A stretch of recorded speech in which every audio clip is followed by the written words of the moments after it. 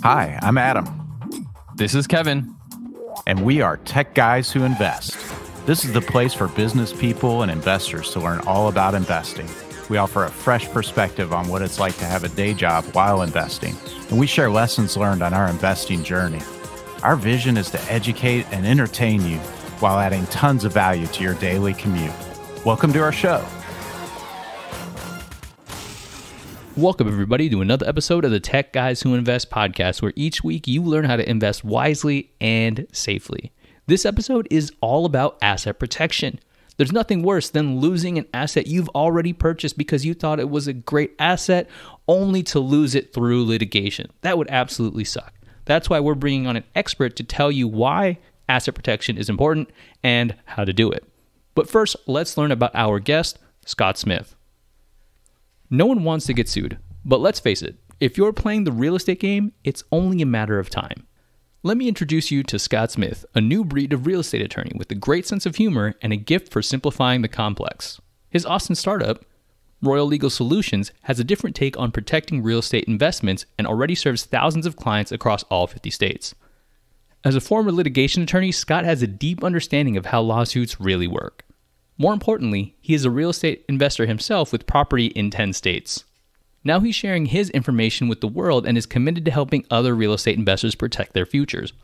Get ready to take your game to the next level as Scott shares advanced techniques like how to structure your entity structure to make yourself nearly invincible or how to create an investment dream team. Without further ado, here is the conversation with Scott Smith. Hey, everybody. Welcome to another episode of the Tech Guys Who Invest. We're so excited to have Scott Smith, an asset protection attorney, on the show today. Scott, welcome. Hey, great to be here with you guys. I'm stoked. Awesome. Well, we got to first start with understanding what is an asset protection attorney?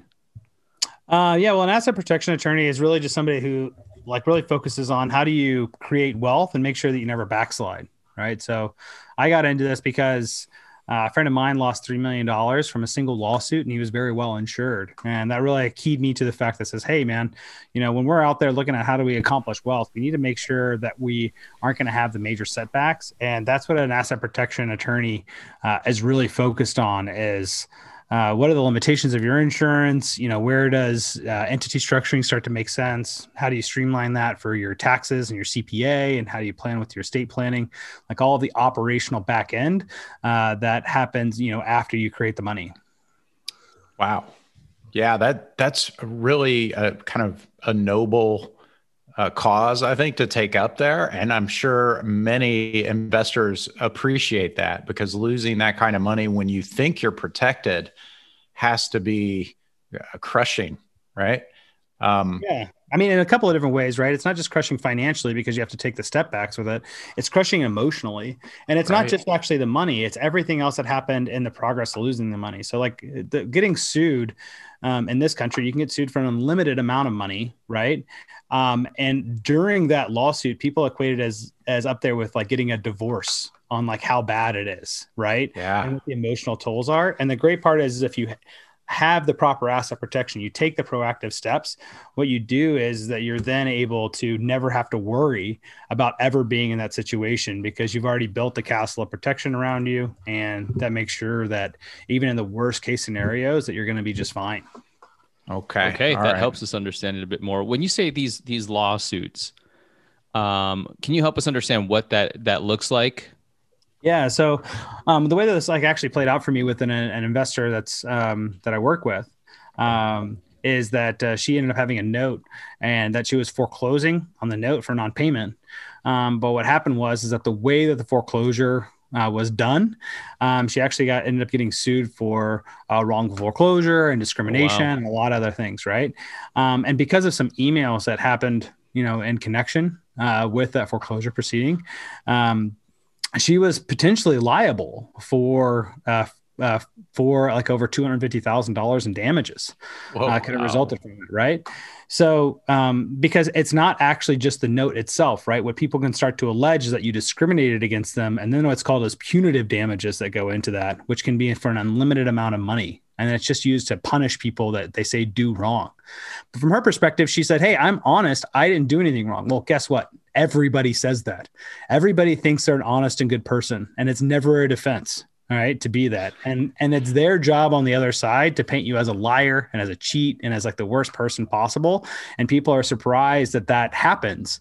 Well, that's the nature of our legal system, right? Good thing for her though is that she was a member of our what we call as our family office. She was a member of the firm, which meant that we were able to step in at no cost to her and immediately start to represent her in that litigation.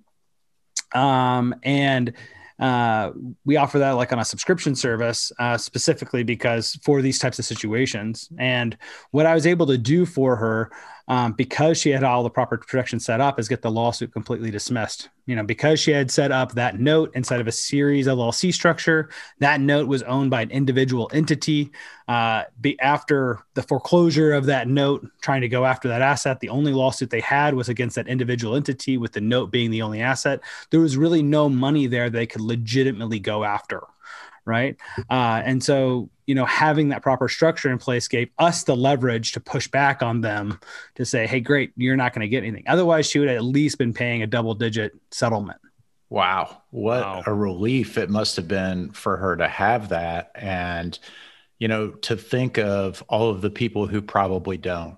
But, I want to step back for just a sec and kind of ask you how you think about asset protection. I'm guessing, but I don't know your field well enough to know that people may have different ways they look at it. And someone like you who has helped so many people as such an expert at it, it'd be really interesting to hear how you kind of think about asset protection.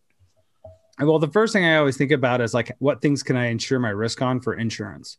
And insurance is like going to protect you against most things most of the time, but realizing that insurance is pretty limited in the protections because it only protects you against negligence, right? And only like negligence that happens with small claims. I mean, come to find out that insurance companies like to collect premiums and enjoy even more denying coverage, especially when it gets expensive, because that's their job. That's the business model, right? Of how that works, right? So when I think about asset protection, I'm thinking, well, great, let's use the insurance. Let's be really well insured. And then after that, let's look at how we can defeat lawsuits and defeat people coming after us by creating anonymity in the ownership of the assets. So it looks like we qualify for food stamps if anybody ever comes to investigate us to say, hey, is Kevin or Adam a good guy to sue? What can I find out on the public records? If I can find a lot of assets attached to your name, holy smokes, I'm filing that lawsuit right away. Because I know when you have a lot to lose, I know you're willing to pay to make sure that I'll just go away. Right. And that's the business of lawsuits. This is why 98% of lawsuits settle. It's not because of justice. It's because there's a game about like how much fear I can put into you to make you pay out. Right. And that's what plaintiffs do. And so I think about asset protection, I think about it taking the power back. Because if I create the castle and the protection around me by hiding the assets, compartmentalizing them, all of a sudden I've defeated the business of lawsuits. Right? To make a really bad business decision to ever come after me.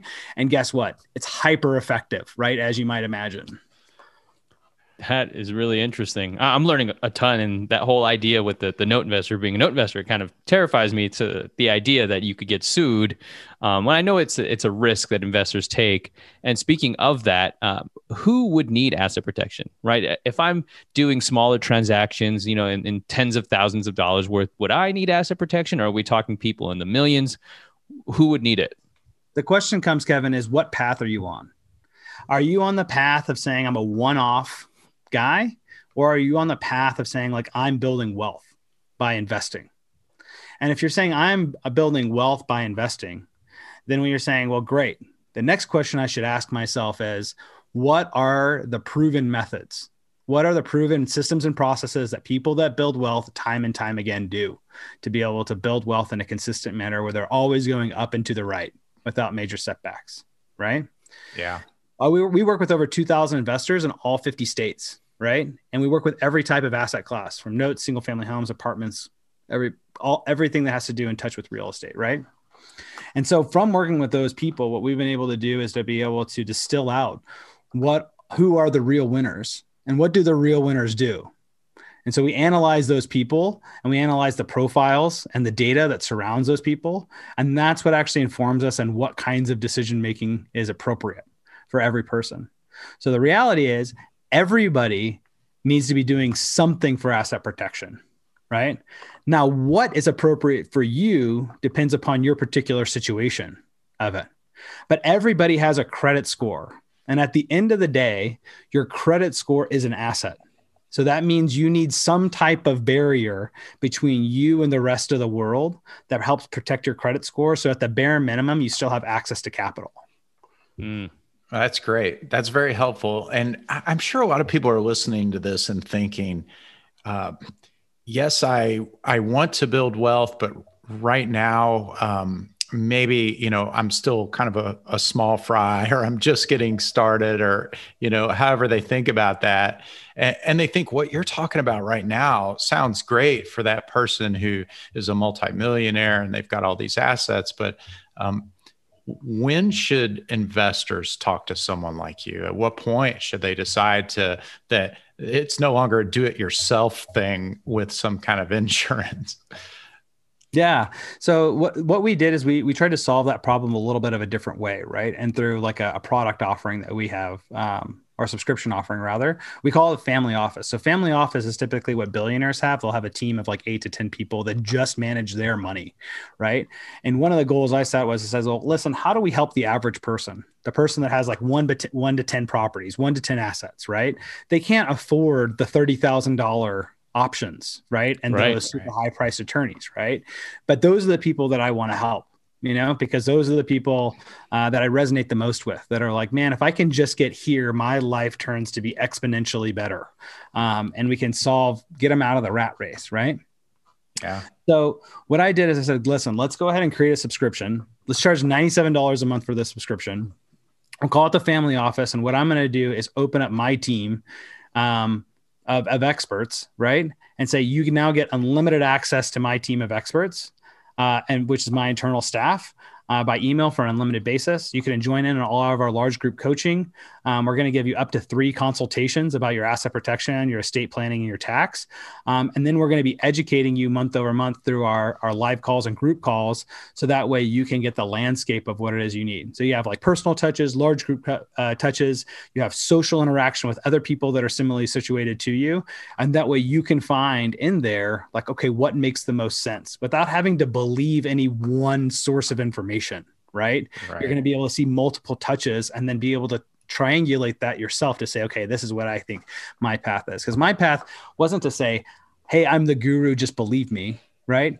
It was, no. How do we make this really complicated world really simple and pair you with other people that have walked your shoes, and you can then hear from their success about like what it is and what that's really like. I like that idea, because you're right. I mean, the average person or the average investor that has, a handful in their portfolio can't operate like Jeff Bezos can. It's just unfeasible. And I'm glad that you have that service. It's something we'll put in the show notes for people that are absolutely interested in it. So when we talk about asset protection, it sounds like you should start early on, and we should leverage your expertise. Now, when you say, my question is, what are the most common asset protection mistakes that investors are making? The biggest mistake is people that own assets in their personal name. They have cash, they have stocks, they might have other assets in their personal name. And they think like, well, I'm too small, right? And so I don't have to worry about this at all, right? And then what ends up happening is that something happens that's catastrophic on one of their properties, right? Or they send an email to somebody and somebody accuses them of committing fraud that's not covered by insurance, or they get into a car accident that exceeds the limits of liability of their car insurance policy, or a number of other things that I've seen from my litigation experience as being an attorney. And now they're put in a position that says, I either have to pay this person who's trying to extort money out of me, or I get to risk being completely wiped out and maybe going bankrupt. So when we look at saying like, what is the appropriate step for people to do? At a bare minimum, you should have at least one LLC, because rich people don't own anything, and it's on purpose, because you want to be in a position that Kevin gets sued with a lawsuit, right? And Kevin says, cool, I don't care, because the worst you're going to do to me is hurt my credit score, maybe. Mm-hmm. But all my assets are protected inside of an anonymous LLC. You don't know where they're at, and they're all protecting the LLC, so you're not going to be able to get to them. So good luck. Go ahead and spend your $25,000 and going through this whole lawsuit with me. You're going to get nothing at the end. And come to find out, when you do that step, the lawsuit doesn't get filed. So all we have to do is create enough protection to make it enough of a pain in the butt for somebody to try to come after you to stop the lawsuit. That's it. And the beautiful part about it is if you do that, you save yourself the $5,000 to $10,000 in attorney fees you would have had to pay otherwise. And you can accomplish that protection for under $1,000. So when you're looking at an ROI of an investment to make, I really don't think there's anything better that you can do than investing inside of asset protection, because there's a 90% probability over the course of your lifetime of an investor, taking over 20 years, that you're going to be involved in a major lawsuit. Big businesses know this, right? Investors need to come to grips with reality that over enough time, bad things are going to happen. And you're not going to know when they're going to happen or how they're going to happen. But if you prepare ahead of time, you're cool. Yeah, I like that. It has to give you confidence as well. Has to give you some confidence, some peace of mind to continue going after it, and not have something in the back of your mind kind of, taking up bandwidth, worrying about something like that.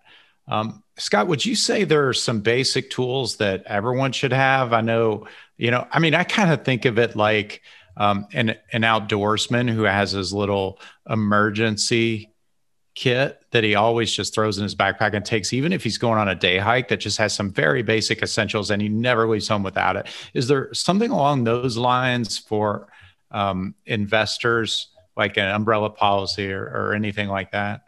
Yeah, the very basic things that you should have, right, would be insurance, right? If you can't afford to do anything else, like make sure that you have solid insurance, like an umbrella policy put in place. Mm-hmm. The problem is that the problem is that the attorneys know something that a lot of people don't in the insurance world, and I know this from being a litigator, which is, if I want to get a quick settlement from an insurance company because it's a little bit legitimate claim that the insurance company is going to pay for, then I sue based upon grounds that makes the insurance company pay. If I want Kevin to pay me because the grounds aren't really legitimate, but I know that I have leverage over Kevin, then I sue under grounds that I know that the insurance company is going to reject the claim. So the game is rigged against you in a lot of ways by people that know the game better than you. And so this is where it comes to be important to say, great, have the insurance policies in place because that's your first line of defense. But it's never enough to just have insurance. You need at least one LLC in place, and ideally masking the ownership of that LLC and the assets by using trusts. So that way you have both anonymity and ownership of your company, anonymity and the ownership of your assets, and also compartmentalization, a way that your assets are separated from you for liability purposes. Nice. I like that.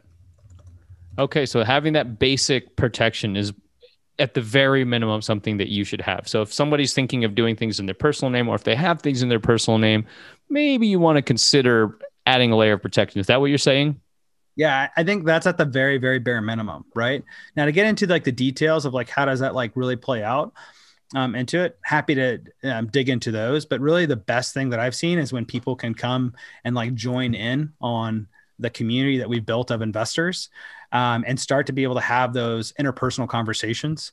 If people have any doubts, is really like the most powerful thing, because if you're wondering ever about like, hey, should I go do something? We'll find somebody else who's accomplished what it is that you seek to go do, and then go mimic their behavior.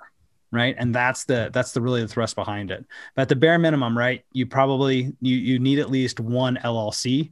And being able to get to that point, right, is just as easy as connecting with somebody who's walked that course before or helped people walk the course before. That's a great strategy to see what those who you want to be like are doing and attempt to mimic that in some way, or at least, try to do what they're doing. I know I personally do that with, I kind of use it almost as a mentorship in a way, see someone who I really admire and want to be where they are. And I try to do some things they're doing. Scott, I have a question that is, I guess, maybe it's a little bit more specific than some of the others we've been asking about, but it's around land trusts. And I'm just curious kind of if you have thoughts on land trusts and if they are a good tool for some people to use in the tool belt. Yeah, absolutely. So land trusts are a very popular strategy that we use, right? You can usually set up a land trust for like around $300 to $500. Right? Yeah. And set those up. Now you can use those in all 50 states. And you can actually use land trust to own any type of property, not just land, right? Like I would consider a note a type of property, right? Your car is actually a type of property. Land trusts are structured in a way that we call them land trusts, right? But it's just a typical type of trust that can hold any type of property. The great part about land trusts is that they allow you to hold your asset anonymously, right? Because now if anybody looks at like who owns that asset, it ties back to a trust. And if you have that trust structured through a law firm, that means if anybody starts asking questions about that trust or files any type of discovery thing in court to say, hey, give me this information. Well, now all of a sudden, all that information is now protected by the attorney-client privilege, right? So it creates additional barriers and additional information security on that front. So what I do with note investors, I say, listen, you can either own the notes in your personal name like you do right now, right? And now if anybody ever comes to look to sue you or ever get into a lawsuit at all, and you have to disclose what are the extent of your assets, you have to tell them, here's all the notes that I own, right? And they'll be able to find out all the notes you own. But if you own all of your assets inside of land trusts, then all of a sudden, people aren't able to identify that you own that because all I see is that it's owned by a trust and it's tied to a law firm and there's no other information they can get. So it looks like you qualify for food stamps on that. And guess what? People don't sue beggars. Nice. Interesting. That is a very interesting way that you put it. So from a land trust perspective, I didn't know that you could buy notes in a land trust. So that's really interesting. How does that just generally work? Can you help me understand that? Yeah. So let's say we had a property that's located at 123 Main Street, right? Mm-hmm. You know, and you'd say, great, well, I'm going to create a land trust called the 123 Main Street Trust. And now when it says who is the owner of this note, anything that's identified with the ownership of the note, it says, okay, it's the 123 Main Street Trust. And that's all people would be able to pick up if they ever looked into who's the owner of the mortgage or the note, right? Uh-huh. Now, what's just to blow your mind a little bit of like what's possible here is that if you take that note and then you push it into the land trust, you now have accomplished all the anonymity that we talked about, right? Mm-hmm. If you take that land trust and say, well, now my land trust is going to in turn be owned by an LLC. Now, if they sue for it or sue around it, it's now compartmentalized inside of the LLC. So land trust on its own doesn't provide you any protection from the lawsuit. It only provides you anonymity. But when you structure the land trust and the land trust is owned by the LLC, you get all of the liability protection from the LLC plus all of the anonymity benefits of the land trust. Man, that's nice. I love that layers. It's almost like you're baking a cake of your protection, if you will. Yeah. Or a lasagna. I don't know. 100%, man. It's a lasagna game. And then the biggest piece that people run into is they say, well, isn't this going to complicate my life? Isn't this going to complicate my taxes? And then this is going to be expensive. So I knew early on, I said, listen, we got to be able, if we're looking to help the average person that's out there, we got to be able to do this in a way that gives them the absolute best protection and doesn't cost them any more money. Right. And doesn't complicate their life. It can't cost people time or money if they're really going to do it. Right. Yeah. So what we did is we structured the LLC and the land trust so that way it's completely passed through for all tax purposes. So all of your taxes stay exactly the same way they are right now. Right. They just as if for IRS purposes, it doesn't exist at all. And also there's no individual accounting or bookkeeping that you end up having to do above what you're doing right now for any of your assets. So it ends up being like this play where you're able to say, cool, I can get all the protections and I don't have to spend any extra time or money to be able to have, just like what the very, very wealthiest and very rich people are doing. I love that anonymity, being anonymous. Hard word for me today, I guess. I wanted to ask you, as far from your experience, when we're talking about litigating and risk for asset protection, what asset class have you seen garners the most lawsuits, or where people are the most sue happy? Yeah, really, real estate's actually one of the most litigious types of assets, right? A lot of people are interacting with that asset, right? I mean, you have everybody that's there that's in and out of the property, right? But as a note investor, What you should really be worried about is, anything that happens typically around for any type of foreclosure proceeding, or in instances where your note might be counter to any change in the law, right? That would come up, right? Where they say, hey, you're actually, committing some type of Dodd-Frank violation, or you have some type of usury provision, or that there's an allegation that, you're being discriminatory in the way that you're foreclosing, right? All real estate is risky from a litigation perspective, Sure. but notes just have their special kind of risk because of the way that they're structured. That's interesting. Scott, as someone who invests in large multifamily syndications, are there strategies I should be considering when investing in those? It feels different than if I were going to buy a rental house, for example, right? Some CPAs will tell you, you can invest in those as an individual. You don't need to invest in those as an LLC from a tax perspective. Mm-hmm. I'm just curious from an asset protection perspective, what that looks like. Are you protected already by the LLC of the syndication because they're, that LLC is taking control of the property, or should you be doing something else individually as an investor in that syndication? So the real question really turns on, Adam, is who owns the asset? And when you're investing in syndication, do you own it in your personal name? No. Okay. So how are you making that investment in the syndication?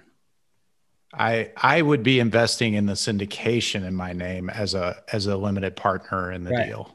So now you own a partial equity interest inside of a corporation. Yeah. Right. That's into it. Right. So then the question becomes if somebody sues Adam, can they garner his partial interest in the corporation? And what that actually turns on is a different question, which is called charging order protection. That says, if I sue Adam, can I get to his interest inside of an LLC? And that actually depends on where the LLC is formed, right? Wow. And so you'll have limited protection if somebody sues the asset and tries to come after you, but you might not have protection if somebody sues you and tries to come after your particular ownership interest in the LLC, right? So This is why I say, listen, if you don't know and you can't control that, the best thing for you to do is have all of your assets, including your syndication investments, held inside of your personal asset holding company. Because in an ideal scenario, Adam shouldn't own anything anymore. Adam should have an asset holding company, usually either a Delaware statutory trust or a series LLC. And that company should then in turn own every asset that he makes. And if he makes investments inside of syndications or in other areas, he should make those investments through a land trust. That way his name doesn't pop up on any of the types of investment documentation that people might be researching, because you probably don't want other investors to know all of the other things that you're researching if you're inside of the same classes, right? And you probably don't want other people to be able to search for that information as well too, right? So even though your CPA is right, that it doesn't make a difference from a tax perspective, because as a single member LLC and using land trusts, right, it's all the same pass through. It's all going to go to your personal tax return. There is a huge difference in the liability protection. Interesting. So it sounds like that missing piece, like let's say you graduate to investing, you say, I want to maximize my taxes. Then that asset protection makes sure that while you have the IRS at bay, if you will, with the taxes, that words are hard for me today, so excuse me. The justice system is kind of you're protected on that end with the asset protection, right? That's the idea. It's almost like you're thinking about your wealth holistically. Yeah. That's right. And that's one of the reasons actually why I formed Royal Legal Solutions, because it's questions that are just like Adam's, right? Because I'm going to guess here, Adam, and take a stab at it. And I don't mean to single you out on this, but this is your perfect test case for like a typical client that would come into Royal Legal, right? Because they, hey, I'm a smart guy. I've done a lot of research and I've talked to professionals, right? And the problem that happens is that it's that doing the research in the modern era has two major problems. One is that professionals only typically know their particular lens, because most of the time they're a professional that hasn't made money the same way you're making money, right? So you actually need professionals that make money the same way you make money to really know the 360 degrees of how all of the parts have to work together to be able to have the optimal solution. Otherwise, you end up with a partial solution or a suboptimal solution with it, right? And that's why I really formed Royal Legal Solutions, because I was like, wow, this is a really difficult problem that's hyper technical, right? So it's great. That sounds like a great opportunity for me to really be able to fundamentally impact the way that people are living their lives and doing business. And that's where we structured the team to be able to talk. I train my team to be able to have that level of knowledge. So that way, when people come in, they're like, cool, no, I see it. Cool. That's cool that you understand the little pieces. Let me blow your mind with how these pieces actually connect up a little bit differently. Yeah, it makes sense. And I really like the way you're able to explain a very complicated topic in a way that makes complete sense. Well, thanks, Adam. I appreciate that. I worked really hard at this. That's when we know you know it, right? When you can break it down for people who are not as smart as Adam and I, and we're like, oh, wow, we totally get why you eat it and the value of it. And speaking of that, right, while we know that this is a highly technical thing as far as leveraging your experts, if somebody just wants to learn cursory information, kind of to be convinced that they need this, what would be a book or a podcast or something that you would recommend to say, hey, just check this out, get the gears turning? Yeah. So I have something that's even better than that, right? Because we already have, I think 10 books out right now on all different types of asset protection, estate planning, tax. We give those all the books away for free, because I'm a proponent of saying, listen, it's our job to actually educate everybody as best we can, right? To be like the single beacon of clarity of information amongst like the morass of experts that conflict with each other and seemingly disagree about everything and all the confusion that's out there. So I said, listen, we're going to give away all the info for free on that. And that you can find that through like our Facebook group and our website. But I took it one step further with my team and said, listen, we're going to actually do something that's probably unheard of inside of like the legal and tax world. And so, if anybody that comes to our website, the royallegalsolutions.com website, and clicks the banner at the top of the page, it's like the get a price or take a quiz, and actually fills out that quiz. From that quiz, we actually get all of the basic information we need about who you are as an investor. What are all those key KPIs that we use to be able to profile you to see what are the best practices that people are similarly situated to you using that we've seen. And then we tailor the information that we give you with our actual team to say, hey, this is the info this person actually needs. And so that way you actually have the customized tailor info that's exactly to your asset class, where you're at paying your taxes, what income levels you have, and the other key indicators that are there in that quiz before you ever give us a dollar. And the idea being there, you should have all the information you need at that point to be really dangerous. You should know more than 99% of the other experts that are out there by that point. And that the only reason to really do business with us is because you want to be part of our community, you want more education that's more personalized, or you want us to go build something for you. Nice. That's fantastic. And, I think it's really evident in having this discussion how critical it is to have someone like you as a member of your team if you're an investor. I just think it's so important. And I love how easy and accessible you make it for people even before they get to, a more successful point in their investing career. So Scott, we wouldn't be the tech guys who invest if we didn't ask you a good tech question. So awesome. we thought we might as well stay in theme here and ask you what one of your favorite technologies is for protecting assets, or maybe has to do with asset protection in some way. Wow. My favorite tool for that. Well, one of the coolest tools that we've been using recently into this is actually a tech tool used by First American Title Company. It's called datatree.com into that. And how we've been using that is we can actually pull profiles using any type of identifying information about you, and being able to find listing out all of the assets, notes, or investments that you've made, anything that ties to public records. It's a huge database aggregator, right? Nice. So we actually will run some of those types of security analysis for our clients. And I just think that's the coolest tool ever, that you can like walk in there and then inside of like 30 seconds, I can be like, hey, listen, here's, I think everything that you own, and here's everything I think you've done in the past. Wow. And then we use that to be able to say like, how comfortable are you with that I can find that out within 30 seconds for $7, Yeah, that is cool. That is really neat. I use and data then tree. just It's think about all awesome. the things Google has on you, right? For sure. Hey, data is powerful. It really is. And there's so many things you can do with it. So I love that data tree plug. That's something I use as a note investor, figuring out, I get who the borrower is. Maybe do they own something else? I look at it from that perspective. Or maybe if they're a non-performing borrower, maybe they have another property that I can help them solve, or what's the problem here, right? So it helps paint that holistic picture as we're talking about it. Well, Scott, this was awesome. I know I learned a lot, and I'm sure Adam would probably say he learned a lot too. And we know that you're going to bring tons of value to our listeners. That being said, if they wanted to reach you, how could they do that? Yeah, the best thing to do is just go to royallegalsolutions.com and then take the quiz at the top of the page there. Click that banner and then fill out the quiz that's on that next page.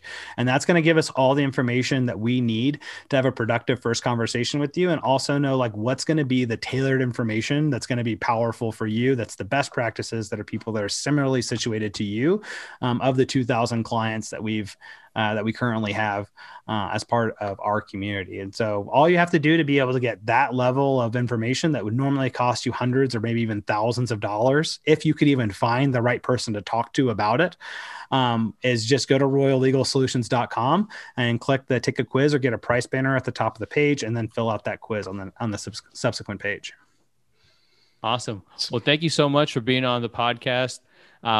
Like I said, I learned a lot. You really did a great job of breaking down the complex ideas of asset protection and sold me on maybe I should take this quiz. So thank you so much for all the value you brought to us today, Scott.